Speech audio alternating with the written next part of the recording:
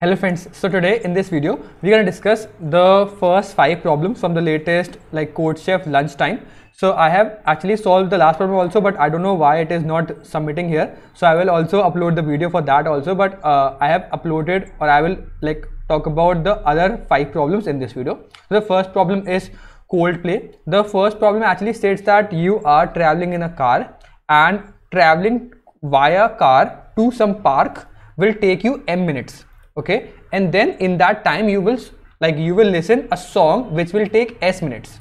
So it means that you are traveling to some park, and this is the distance, and then it will take m minutes, and you will start listening songs of s minutes. Okay, so how many songs you can listen? The last song, if it goes out of bound because you only have to travel m minutes, okay, then you cannot listen this whole song. So how many songs you can listen? 3, which is just m divided by s. Okay, and that's the answer. It's not too difficult to understand. It's very simple. You just have to find out m divided by s. So 10 divided by 5 2, 10 divided by 6 equal to 1. Okay, just remove out the points. So 9 divided by 10 0, and so on. The code of this is not in the description, or I will put all the codes in the description. You can check those code out. This is very simple. You just divide the two numbers. The second problem is as you can see, two friends, Sarthak and Anuradha, are playing a game in which they are actually talking about n strings. Okay, so in that game there are n strings, and any of the string, if it starts with any of these characters, if any of the string which is given to you start with E, Q, U, I, N, O, X, any of these characters, so any of the strings start with any of these characters, then Sarthak will get A points, else Anuradha will get B points. So after talking about all the n strings, you have to iterate over all the n strings and take out the first character of that every string and match that whether that character exists in this character, whether the first character is equal to E, Q, U, I, N, O, X, any of this character. Then the answer is Sarthak will get A points, or else Anuradha will get B points. After the whole game, whatever their score is, whether Sarthak will win, Anuradha will win, or it is a draw. So you just have to iterate over all the strings, take out the first character of that string and check that whether it is equal to that any of these characters. Else if they match, then Sarthak will get A points, else Anuradha will get B points, and after that you just have to check that whether what is the total score after that. So as you can see, I can show you also, as you can see, I just got a wrong answer in this, because actually what it actually happened is, because the constraints are 10 to the power 9, so A and B which you are adding for the score is 10 to the power 9. So if you add it continuously, it can go out of bound, it can go overflow, so you just take long. So that's what I've done. Iterate over, this is a string, iterate over for every string, take out the first character and just check that whether the first character is equal to any of these characters. So you can either write that whether the s of 0 is equal to E, or s of 0 equal to Q, or s of 0 equal to U, and so on, or else just do a for loop around this string and just check that whether the s of 0 is equal to any of these characters. That's what I've done. If it is equal, then it is true. So if it is true, then the Sarthak score will increase by A, or Anuradha score increase by B, and then just output if A is greater than B, B is greater than A, or draw. Okay. The third problem is Chef in Heaven. It actually states that you are actually given a string which is consisting of zeros and ones. Now what it actually told you is, it actually defines, the string actually defines out the number of years you can live. Okay, the number of years you can live. So the string can be 0 like this, or like this. Now what it actually told you is, if there is a 1, it means that in that particular year you have done good deed, and if it is 0, it means that you haven't done any good deed. Now there is an astrologer, or there's some strange doctor. What he can do here is, he can make you die at any point. He can delete out or make you die at any point. So the number of years you have spent is equal to this: 1 2 3 4 5 6. Okay, and how many good deeds you have done? 1 2 3. So the number of good deeds you have done is 3 by 2, 1 by 2, which is 50%. So he actually told you that if you will go to heaven if you have spent at least 50% of your life doing good deeds. So it means that you can end your life at any point, and at any point if the number of deeds you have done is greater than 50%, then you will go to heaven, or else you will not go to heaven. So you have to tell that whether It is possible so to die at any point so that you will go to heaven perfectly. Now what you can easily do in this problem is, you know that if you iterate from left to right, how many years you have spent, what is the length till now. So let's say the length till now is total, and you will also keep a track of how many ones you have seen till now. So the number of ones you have seen till now maybe is x. If it becomes greater than or equal to 50%, which is like 1/2, if this value becomes greater than 1/2, then the answer is yes. So instead of like dividing out and checking out, matching out in decimal places, I always recommend to like multiply it here. So it will become like 2 times x, like 2 times x is greater than or equal to total, which means that if the number of times you have done good deeds, so you just iterate from left to right and keep track of how many times you have done good deed. So let's assume that at this point the number of years you have spent is 3, 1, 2, 3, and number of times good deed you have done is 1. So 1 is the total number of good deeds. So if 2 into 1 is greater than or equal to total number of years you have spent, 3, no. So 2 is greater than or equal to 3, no. So the answer is like at this point, even if you die, it is not beneficial. So now at this point, now it has 4 years, and 4 years and 2 times you have done good deed. So 2 into 2, it is greater than or equal to total, which is 4. Yes. So if you die at this point, at this point, as you can see, if you die at this point, now you have 4 years in which like the total number of good deeds you have done is more than like 50%, or actually equal to 50%. So then you will go to heaven. So you just have to keep track of that, and that's the whole solution for this problem. I can show down the code part also now. It's also very simple. I've told you, you just have to keep track of how many times like you have done the good deeds and how many total is that, and then you just have to match up with 2 times x greater than or equal to total. So just iterate from, this is a string, this is total. Okay, I just iterate from left to right, keep track of the total number of years or total number of good deeds you have done.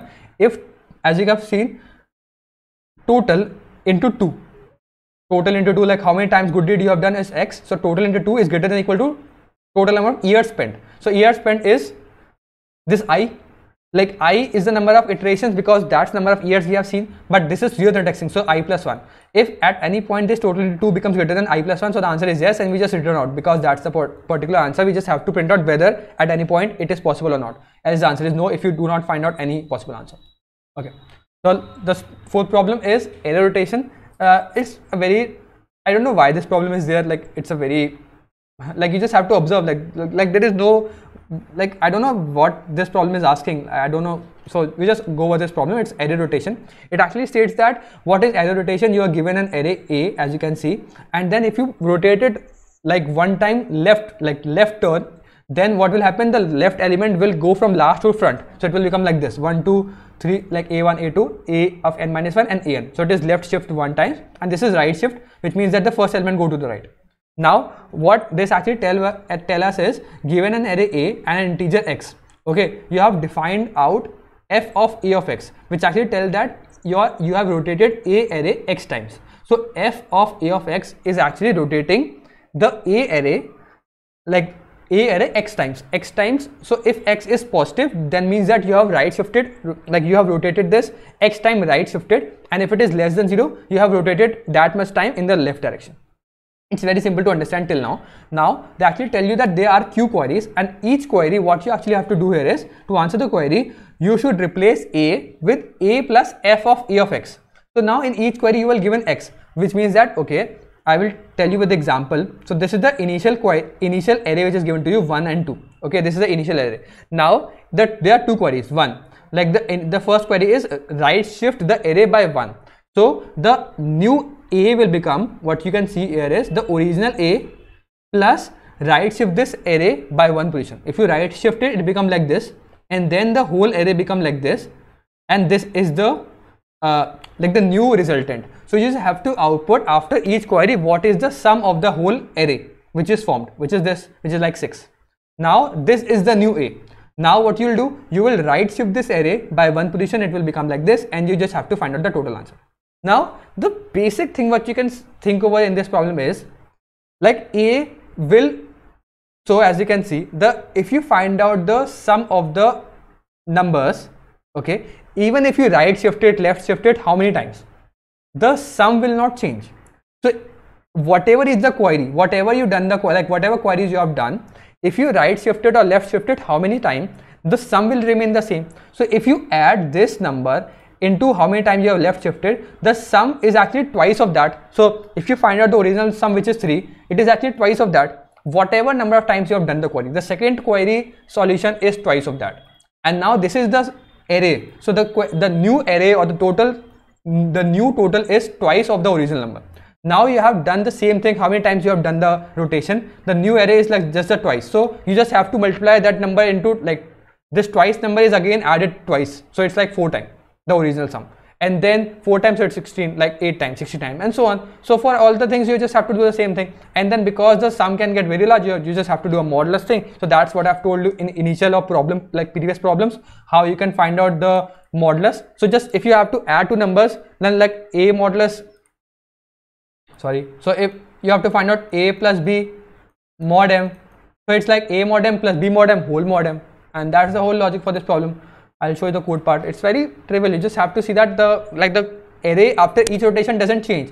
Okay, the sum doesn't change out. You just have to understand that the sum doesn't change out. So it every query it just get doubles.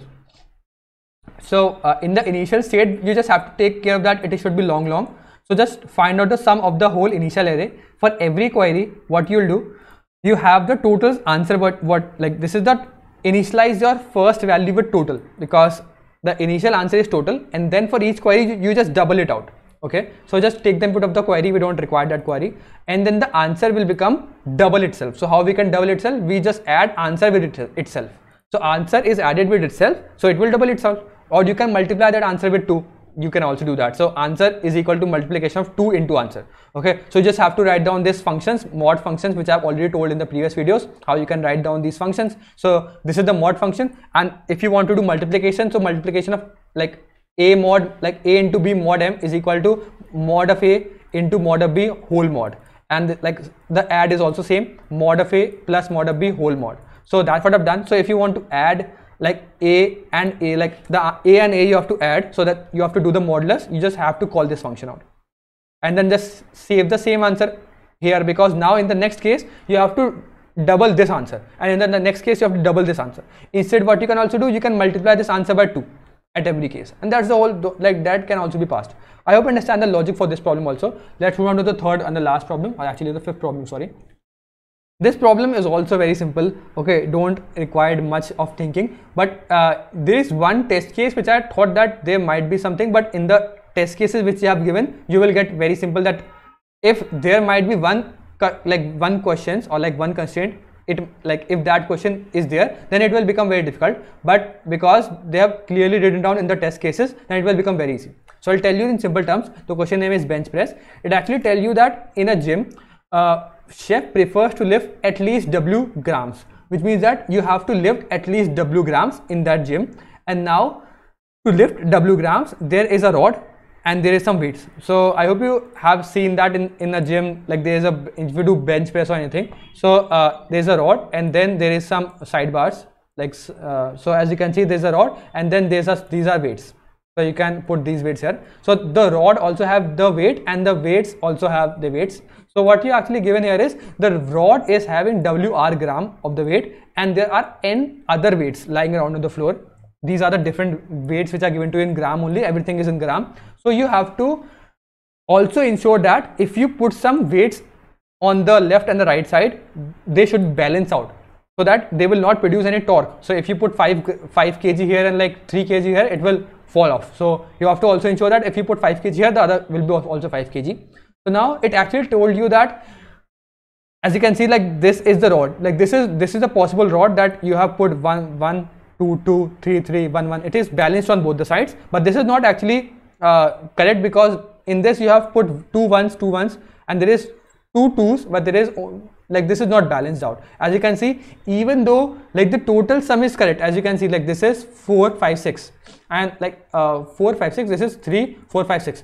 Even though, as you can see, the total weight is same, but the configuration is wrong. So configuration should also be right. So that's the main trick you want to see, that like you cannot say that okay, I put if I want to put 6 6 on both sides, I can put like 2 4 and 3 3. That's not wrong. You have to put both the weights same type on both of the sides, and then it becomes easy. So as you can see, if you have to put both the weights of the same type, You just have to tell that whether it is possible to require or satisfy the chef. So what you can think in this problem is, you just first keep a count of how many types of each weight are there. Each weight means that, let's assume that there are 5 weights, like the array might be 5, 5, 6, 6, 6, okay, 7, 8, 8, 9. This is the array. So keep track that, okay, I have 5, like I have 5 kilo, like 5 gram weights. I have 2 5 gram weights. I have 3 6 gram weights. Okay, then I have 1 7 gram weight. Okay, then I have 2 8 gram weights, and I have 1 9 gram weight. Now, because you have to maintain the configuration, what you can do here is just put the maximum weights out there. Like so, like the weight of the rod is also there, which is WR, and then iterate over all the possible weights you have. And then what you'll do, if it is a, like if they are a multiple of 2, okay, so if they are greater than 2, what you will do, you will put those weights on both the sides. So as you can see, like there are 2 5s, so I will put 1 5 here, 1 5 here. There are 3 6 here, so I will put 1 6 here, 1 6 here. 1 6 will remain out. I will not care. There is only 1 7, so I cannot put there. There are 2 8, so put 1 8 here, 1 8 here. There is only 1 9, so just remove out. So how much is the total weight now? If let's assume that there are 10 grams of 7, like 7 10 grams. So what you will do, because like find out the closest multiple of 2, which is 6. So put 3 here and 3 here, because you have to maintain the balance out, and also you have to maintain out what is actually like the stabilization, and like it should be symmetrical. So if you put 3 here, or like 3 here, so it should match. It means that it should be a multiple of 2. You just find out the closest multiple of 2, and then you just put out there. So how much total increment is there? As you can see, if there are 10 gram each, there are 3 10 grams here and 3 10 gram here. That's what you have increment. So total increment, the total, like the total final weight is, you just add up all of them, and if it becomes greater than equal to how much W grams chef requires, then the answer is yes, else the answer is no. So that's the whole logic for this problem. I can also show you the code part. So that's what I've done in this problem also.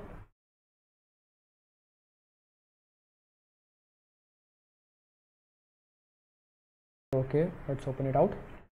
So as you can see, I just iterate over all the possible weights and then just push them in the map to store out the frequency. Okay, so if the rod weight is greater than or equal to W, which means that my rod weight is already greater than the required weight of so as you can see in the problem statement also states that you don't actually need to put weights if the rod weight is sufficient to meet the chef condition. The chef wants W grams, okay, and then the rod weight is obviously greater than W gram. So it means that if it is already greater, then you don't have to put the weights. So the answer is already yes. Else, like you do not actually require this condition, it is already satisfied here also. But what you can also do here is, the initial total weight is WR, which is the weight of the rod. Then you will iterate over all the possible frequencies over the map, find out the closest value, which is like you can divide out by 2. So let's assume that I have 7 weights, okay, divided by 2. It means that 3 pairs are there. So 3 pairs are there. So how much total increment is there? This is I dot first is the total value, okay, and then what you can see here is I dot first is the total value, how much time it is incremented, this added into 2, added like how much. So as you can see, if I have 7 weights of type 10, so how many pairs I can make? Divide by 2, 3 pairs I can make. If I can make 3 pairs, how much increment is there? There are 3 pairs. So in each pair, how many like total weights are there? Because there are 3 pairs, how many weights are there? 6. So 3 pairs means like 6 weights are there, and for each weight the weight is 10 grams. The total increment is this. That's what I've done. Added into 2 into how much is the weight for each thing, and then you just keep on incrementing this in total and just keep it long, and in the end we just have to check that whether this total becomes greater than or equal to W. If it becomes, then the answer is yes, else the answer is no. I hope you understand the logic for all the 5 problems. If you still have doubts, you can mention down. I will post down the last problem also, so stay tuned. I'll see you next one. Till then, keep coding and bye.